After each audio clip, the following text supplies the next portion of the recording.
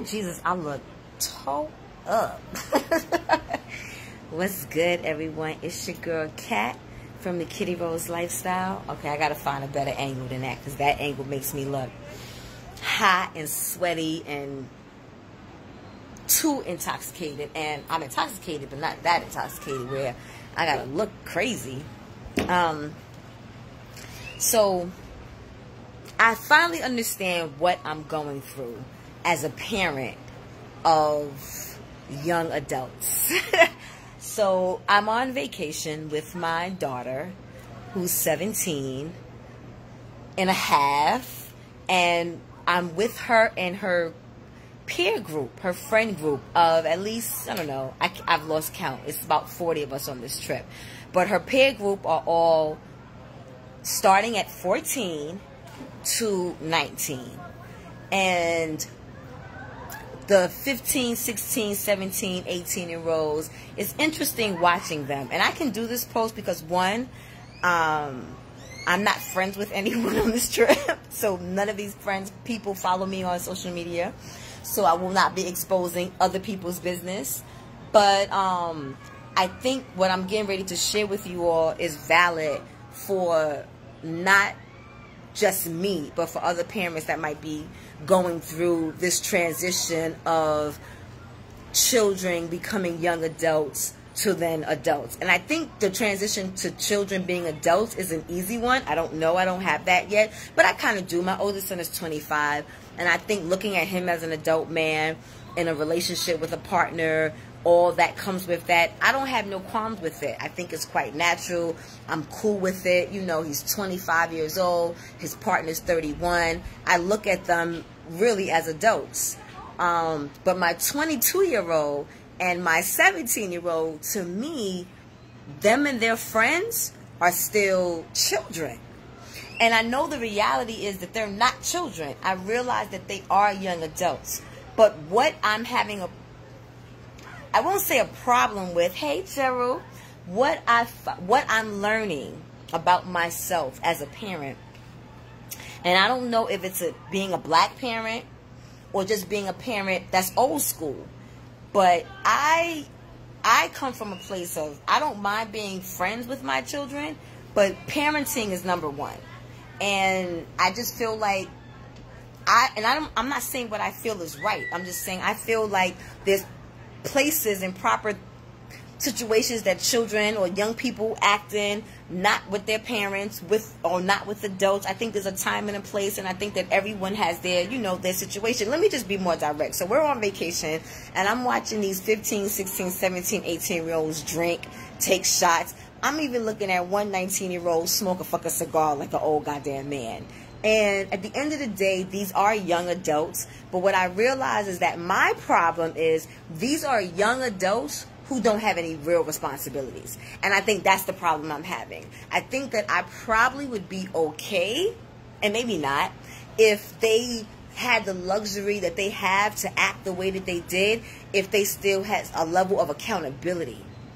And because I know that all of you all still live at home, and yes, you guys paid for your hair, your eyebrows, your fancy clothes, your bags, your nails. Yes, you pay for all of that stuff. But you guys don't pay no rent.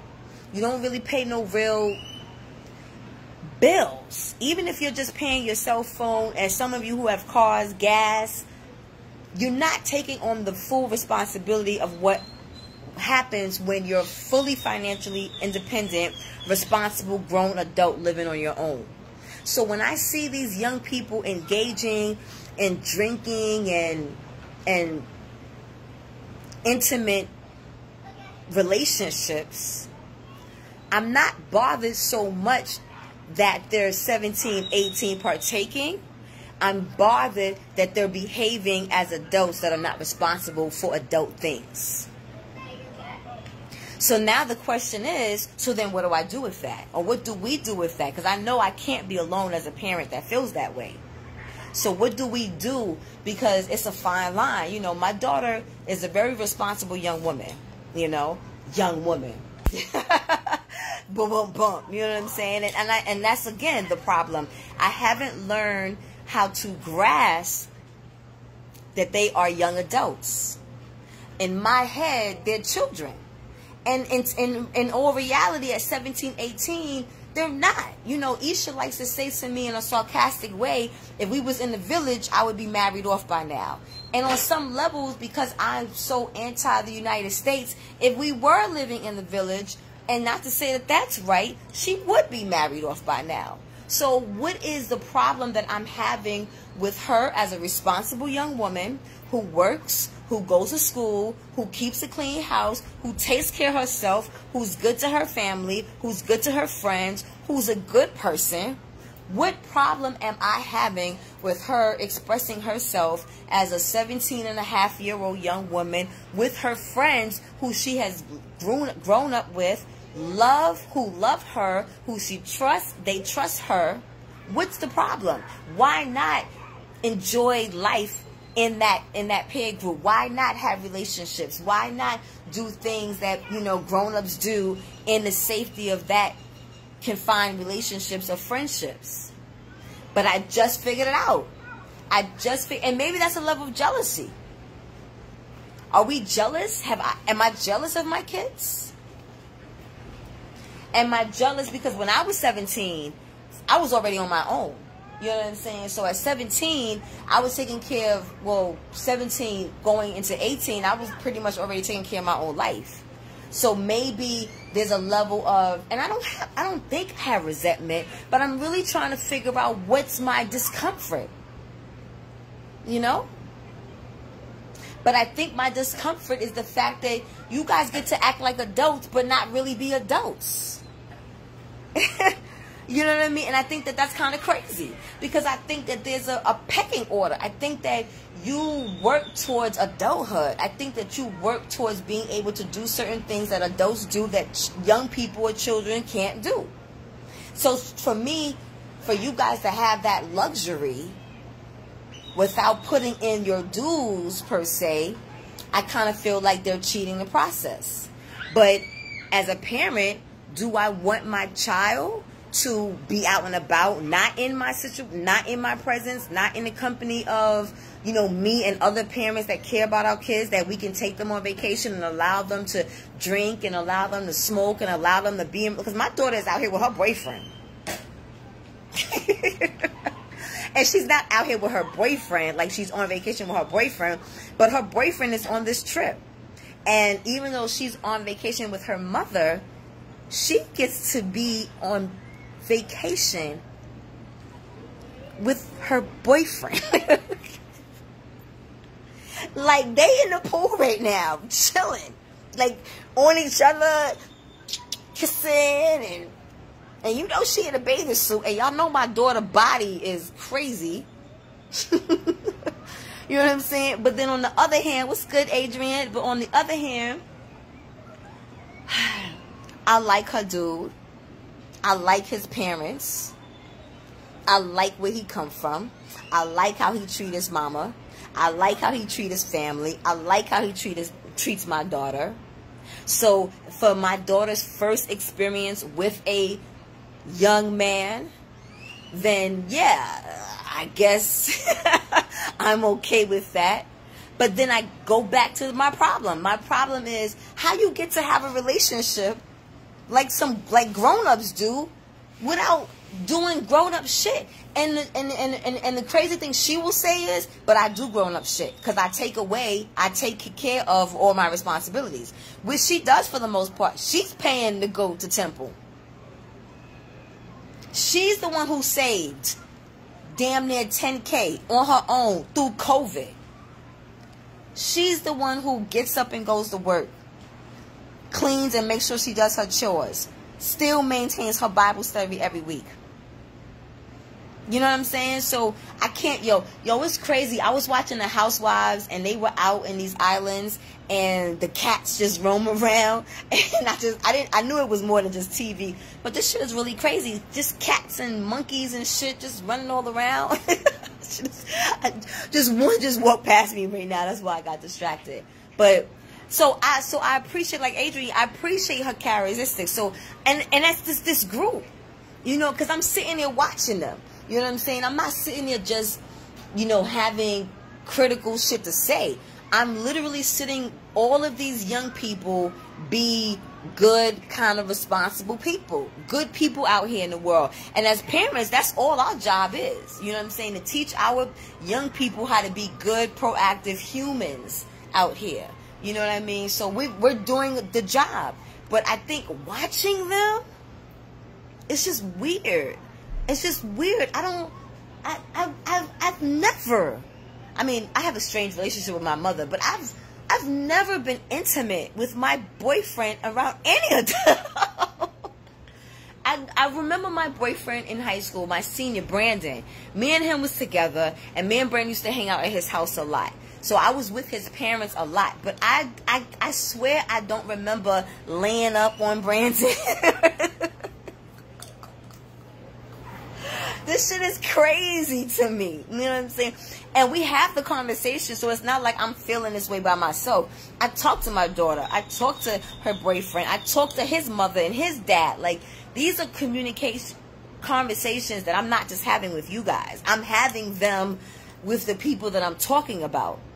Oh, she has good examples? Yeah, me and Eric ain't too bad. Thank you, my love. Yeah, I guess. But yeah, no, let me not, I take that back. Yes, thank you, sis. We do, you know. And yes, it's a different time and communication is key. But I think that in the communication, we as parents, it's like, I don't want to feel like I'm co-signing them. You know what I'm saying? But in a way, why not co-sign them? Because they're not children.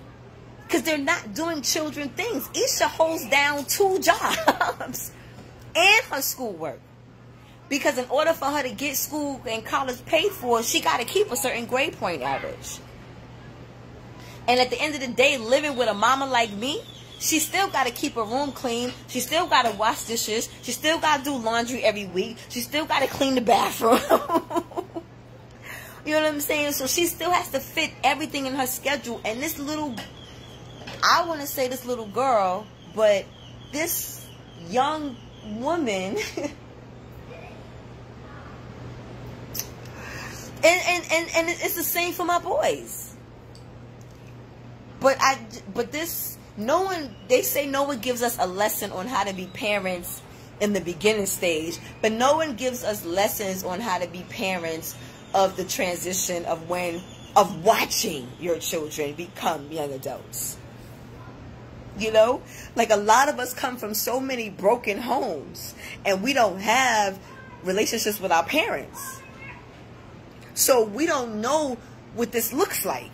You know what I'm saying? So I think that's what's interesting and challenging at the same time, because all of us as parents in this group have relationships with our children that's different. We're watching them become young adults. And for me,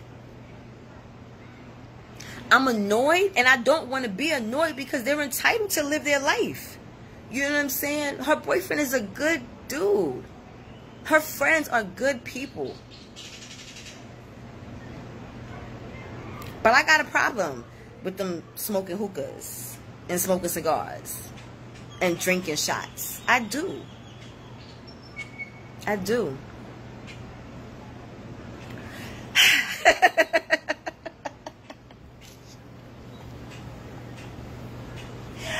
But I am by myself as a parent on this trip too. Cause look at where I'm at. I'm in my room. Cause my ass is coming to take a nap. I couldn't. All right, guys, keep us in prayer. I'm interested to hear from my parents out there. What's Adrian have to say? That's all you can ask for, having good people. It's okay to feel how you feel.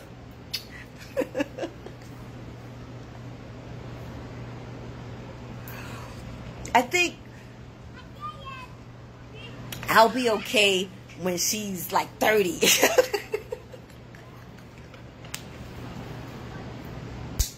Oh, Jesus Lord. I'm tripping because I'm not even understanding why I'm so emotional about it. And it's crazy because I wasn't as emotional at watching my sons grow up, you know. I am emotional about EJ. I don't, Marisol, if there's a parent, there's a parent, talk to me, sis. Because you got kids around my same, you got young adults. Your kids are older than my kids. And you go out with your kids. I know your handsome son got a girlfriend. You know what I'm saying? And it's crazy because, like I said, like when I stayed with Isaiah last year, you know, I was okay with knowing that my son was having sex with his partner. You know what I'm saying? Because he's a grown ass man and I'm in his house. But he's also 25, and not that that's that far from 22. But I give no love to my son's girlfriend. Like, I'm a little shady towards her. And I think a part of it is because she's white, and I really don't want my son to date a white girl. I know that's fucked up. I know that's fucked up. I know it's fucked up. And that just got to be something that's fucked up. You know what I'm saying? And she might be nice. I don't know. You know what I'm saying? But I don't like the fact that I don't give her an opportunity. I was at his house the other day, and I actually gave her, like, no fever. No, I wasn't mean, but I don't even think I looked her way. And that ain't cool. But, you know, that's my shit. You know what I'm saying? But a part of me also, you know, feels, well, that's my shit. We ain't talking about EJ. We're talking about my 17-year-old daughter. So on that note, I'm going to try to take me a nap and get ready for dinner. All right, guys. I would like to hear some input for some parents. I want to know what you guys think.